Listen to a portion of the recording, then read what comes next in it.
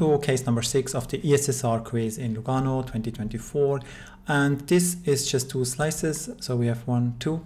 We have a young man and he has a history of metastatic germ cell tumor of the right testis, and he was so basically diagnosed based on a retroperitoneal lymph node biopsy.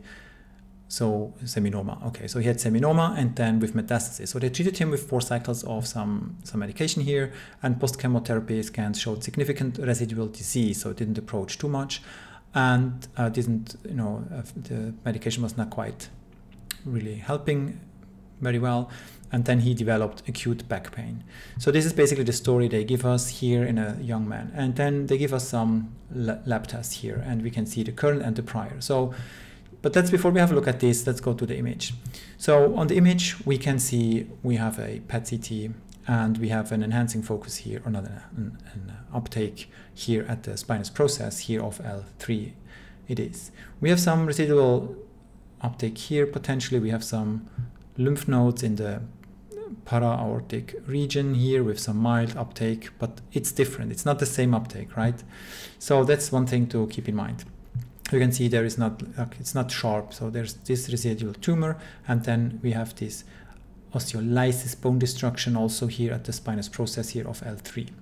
Now going back to the lab, so obviously we don't really know often as radiologists much about labs, but what we can do is compare numbers, and we can see a bun went down, still a bit higher, but it was much higher then.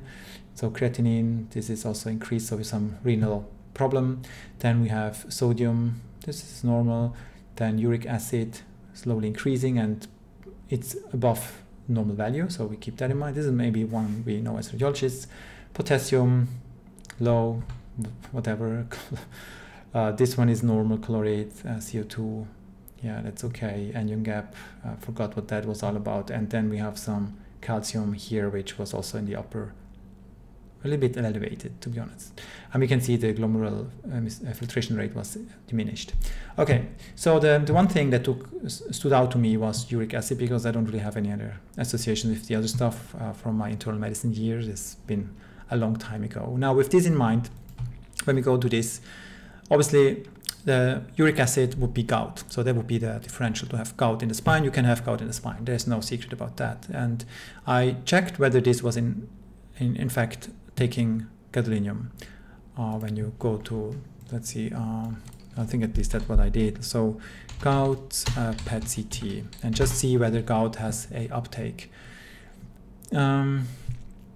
So let's see if we can find this widespread gouty tophi on 18 FDG PET-CT. So was admitted, blah, blah, blah. Let's see. 40 with elevated uptake, hence, and so yes. So we have established here that gout can have FDG PET uptake. You can see tophus gout here, lovely case. So it can show on PET-CT. Now, with that established, the question is then, so why would have a tumor after chemotherapy develop gout? And so I was Googling around a little bit. So basically, tumor, chemotherapy, gout, probably something like this. And we can then just go here. And very quickly, you will find out that there is something that's called tumor lysis syndrome. Okay. From cancer, uric acid are elevated, causing tumor lysis syndrome. You may notice inflammation of the joint called gout, uric acid crystals. So basically, very quickly we find this here. It took me a bit longer. I'm not sure why it took me longer. Maybe I was on a wrong path for some time, but essentially I came up with, okay, this fits the story. The patient had seminoma and he went to chemotherapy. Obviously he had a large tumor, or had more tumor than just in the testis, so there was metastasis and residual substance still there after the post-chemotherapy. And so he had tumor lysis, which can also obviously hamper with his renal function. Then the tumor lysis with the cells going down increases the protein stuff, etc. in the blood, or the uric acids, and they can then